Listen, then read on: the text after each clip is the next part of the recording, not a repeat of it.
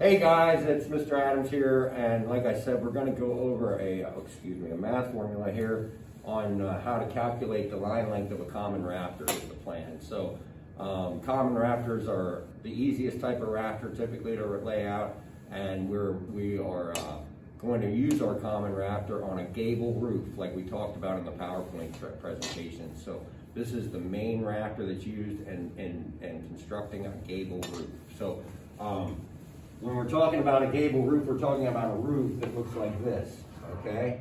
Just like so. It's a gable end of a roof. This is what we refer to as the gable end of the roof. If we look at our building here, we have a few things that we have to concern ourselves with. If we look at the outside, from the outside of our building to the outside of the building, we refer to that as span of the building, the span of the building. I don't have it written down, but because I didn't want to confuse anybody, but if we talked about half this distance, we would be talking about the total run of the building. For this math formula that we're going to use today, we're just going to refer to span as the plan, okay? So we're going to talk about half of the span of the building is basically what we're looking to do is find the middle of our building is the plan. And once we know the middle of the building, we can calculate the length of these rafters utilizing, today we're going to utilize, there's a couple of different ways of doing it, but today we're going to utilize the framing square. And when we're using our framing square, we're going to be careful to use it in a way so we're reading the right side of the square here. All right, so, or what we refer to as the face of the square. This side of the square, this framing square, is 16 inches long. This is referred to as the tongue of the square. This side is the blade of the square. When I hold my framing square, I always hold the tongue in my right hand and the blade in the left hand so that I read the face of the square. If you look here closely, there's all kinds of numbers on this framing square that we're going to learn how to use in class here. The numbers on the other side of the framing square are completely different. So we want to make sure that we're utilizing the right side of the square as the plan. All right, so for this lesson, all we need to know at this point is this is the tongue, this is the blade. How I remember that is the tongue is tiny, it starts with a T. The blade is big, it starts with a B. So tongue and blade is how I remember it. I mean, do whatever you want, but that's a good mnemonic device to try to remember that. So the tongue and the blade of the square.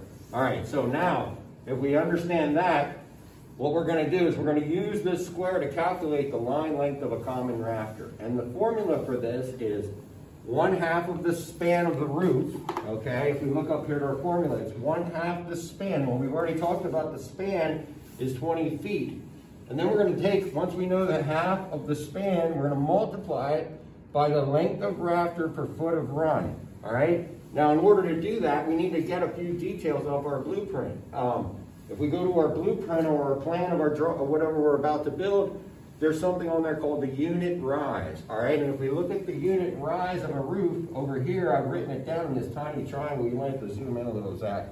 We're talking about for every foot across this building, how high does the roof go up, okay? How tall does the roof go up? So if I come over here 12 inches, how many inches up does it go? The higher the number, the steeper it is. We refer to this as the unit rise, all right? In this particular case, we're going over a foot and up 8 inches, over a foot, up 8 inches, over a foot, up 8 inches, over a foot, up 8 inches, like so, like that, okay? That's how we come up. Now we got this number off the blueprint. It's an 8-inch unit rise. The unit rise can be anything. It can be 4 inches, 5 inches, 6 inches, 7 inches.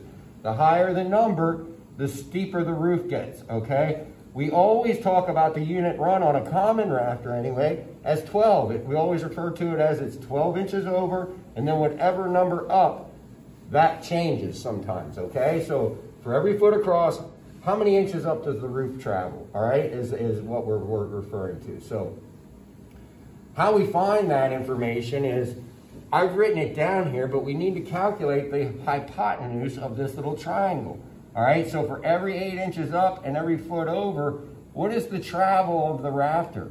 Well, in this particular case, it's 14.42 inches. Now, luckily for me, I didn't have to do that math, but if I did, I could plug it into a squared plus b squared equals c squared and run myself through that like you've learned in math class.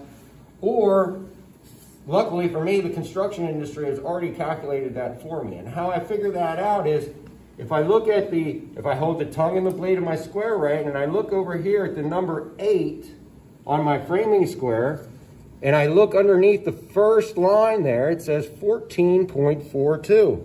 All right, same as there, 14.42.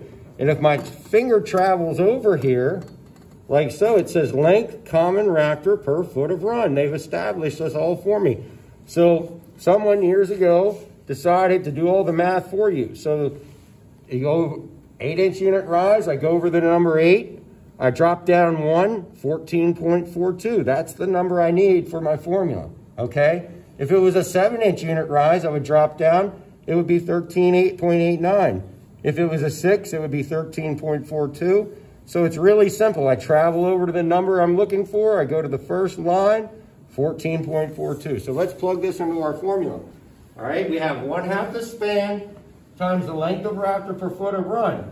All right, so it's 1/2 times 20, which is our span, times 14.42, which is the number that we got off the framing square underneath the number 8, okay? So now it's just a matter of doing simple math.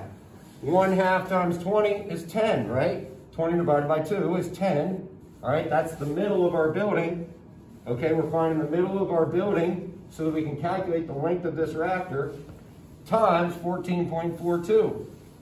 Well, 10 times 14.42 is 144.2 inches.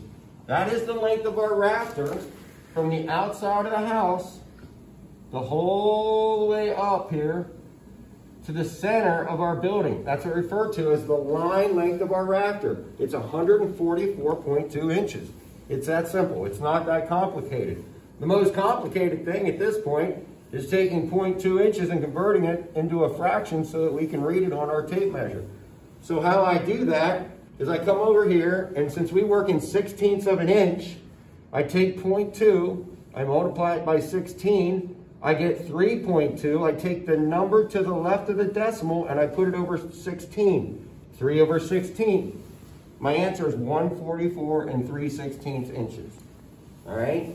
So that's the first lesson here in how to calculate the length. All we need to know at this point, we're gonna learn how to lay the rafters out, but at this point, all we need to know is how long is the rafter going to be. And again, we use the formula, 1/2 the span times the length of rafter per foot of run to calculate what we refer to as the line length of the rafter. And that's the distance from the center of the ridge board all the way down to the plumb cut, what we refer to the plumb cut of the bird's mouth.